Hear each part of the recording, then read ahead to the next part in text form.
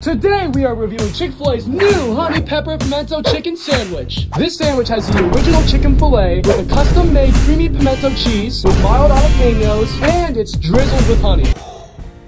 Look at that. Woo! Oh my god! Oh my god! That's beautiful! Let's give it a try, shall we? Oh man, ooh! Has some kick in the end. Look at that.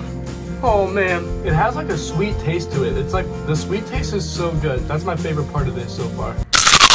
That was pretty good. The best part, hands down for me, is that honey taste. Oh my god, that made the sandwich. That was the best part of the sandwich. The jalapenos are really good. I wouldn't say this is the best option Chick-fil-A has, but this is still pretty good. Overall, I'd give it a 7 out of 10. See you next time.